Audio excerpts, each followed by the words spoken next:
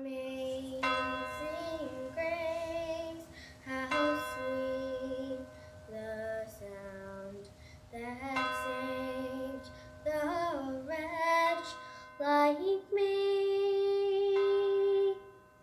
I once was lost, but now I'm found. Was blind, but now I see.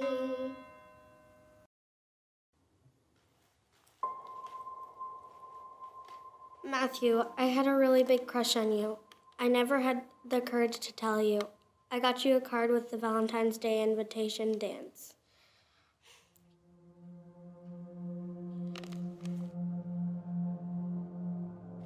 My heart is broken too. I hope you dance with the angels. I didn't know Chelsea. I want to come back. All right, well, I hope you don't mind. I brought my daughter with me. My babysitter got stuck in the dryer. Woo!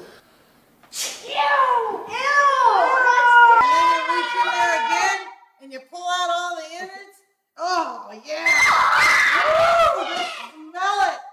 Oh, that smells good enough to eat raw. Yeah. Woo! This is the best part of Thanksgiving! And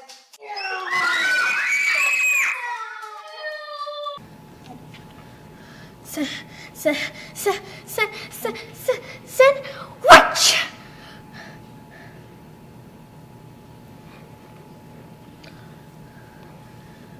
And action.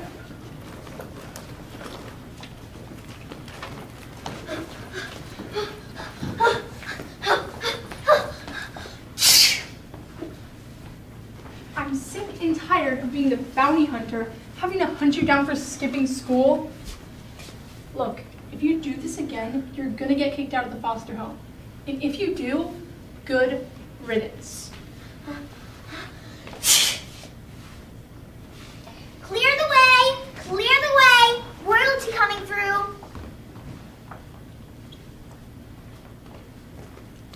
And this is no sneeze zone, by the way.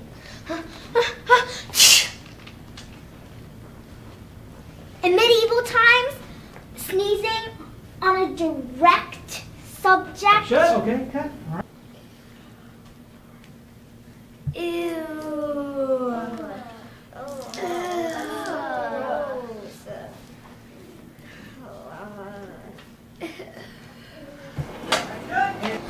Mommy, you get to ride the big bus today! Action. Mommy, I'm so excited! This is the first time you're driving the big bus! What? What do you mean? Okay, cut.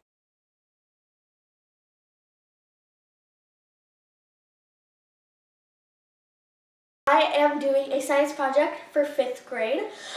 So I am doing a solar system project.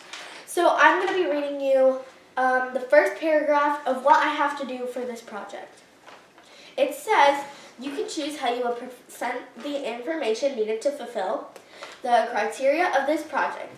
You can create a 3D model, and you cannot buy a solar system model from the store, duh. See pics below of 3D models. Create a PowerPoint with graphics and typed information. Create a children's book or create a poster. It says be creative. You will need to be sure to include the following: size and relationship of each other, label unique features, number of moons, rocky planets, and gas giants, and asteroid belt. Let's get started. Okay, make sure you put in a smock or an apron before you get started. So now I'm going to be showing you what I did before this. So this is AstroTurf, and if I flip it over, these are 2 pieces of green foam put together, and they have pieces of just normal regular Scotch tape. And what we used was some of these T-pins. If I pull one out, they are like little pins that have a folded over top and they stick out, and there's a really pointy sharp edge right here that you stick into the foam. So that's how we're keeping the AstroTurf on here. Now I'm going to show you some of my supplies. So the first thing I have is some of these, I think you put flowers on them. They're really like bendy, so I'm going to put the planets on here. Then we have some paintbrushes, and there's 3 different sets, but I am going to be using most of these. There's some sponges, normal little ones, and the bigger ones. Then we have some paint. So I have white, I don't remember what kind of paint, washable paint. And then we have brown, red, orange, yellow, green, blue, and then like a beigey color and gray. Then we have some napkins, just so that we don't get messy during the craft. Over here we have styrofoam balls. We have big ones, medium-sized, bigger ones, and then the sun is going to be giant, and then we have itty tiny ones for Mercury. So I'm going to paint Mercury first. So yeah, that's going to be exciting. So I have these balls, and I have a small ball for Mercury. So yeah, let's get started. In Jupiter, lots of people think that there is just brown, pink, and white. But on NASA Kids, it classifies that if there is some splotches of red. So now I'm painting Uranus. And fun fact, at school I got in trouble for saying Uranus. So yeah, don't ever say that in school, kids. Say Uranus, because I guess that's the way to pronounce it. This is the big monster. Did you guys know that this is not the biggest star at all? Like, not even close to it. This is just really close to Earth, so it looks giant. It's the biggest star in the universe, or not in the universe, the solar system. And this is the center of the solar system because everything is orbiting around this at all times. And did you know, since it's nighttime, we're upside down right now? Is that crazy or what? That's why we use gravity. Gravity is really important, honestly. If you don't have gravity, we'd be falling. I would probably be on the roof by now. And also, did you know why the sun is so big? The sun is so close to Earth. That's very important. But in our galaxy, the stars that are bigger than the sun are gas giants, and they are super far away from Earth.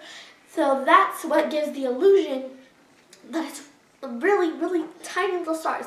And if you think about it, the stars are moving across the night sky, but the stars aren't moving. It's because the apparent motion of our tilt on our accents that we can see the stars moving across the night. Is that crazy or what?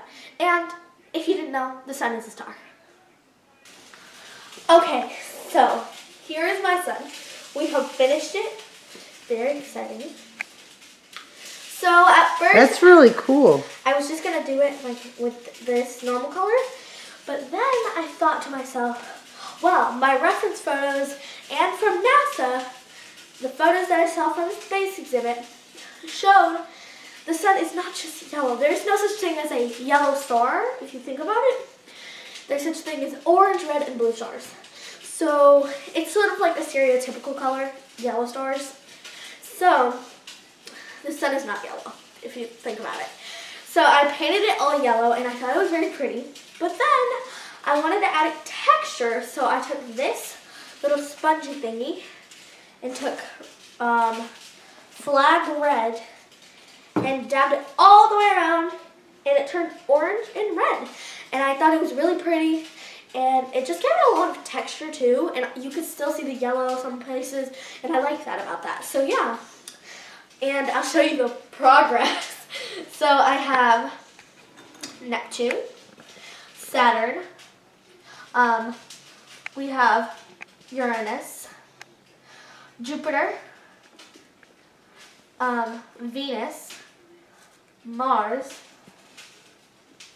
Earth, Mercury, and little baby Pluto.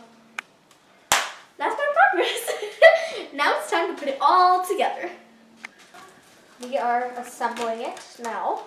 So I am putting in the sun first. It's Gotta anchor it down. Keep pushing it. keep on going. You need help?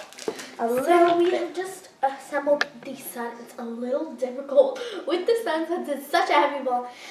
We had to use 5. So yeah, that was a little bit hard. That's why we couldn't film that whole thing.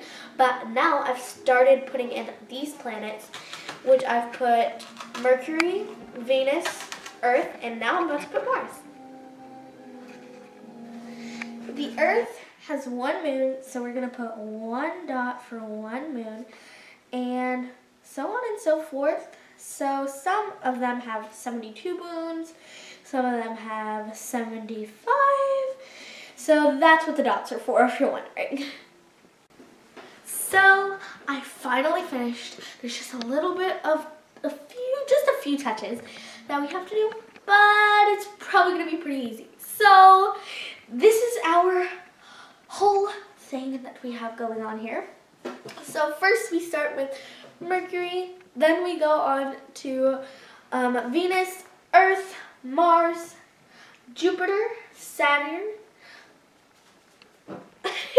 Uranus, Neptune, and little baby Pluto.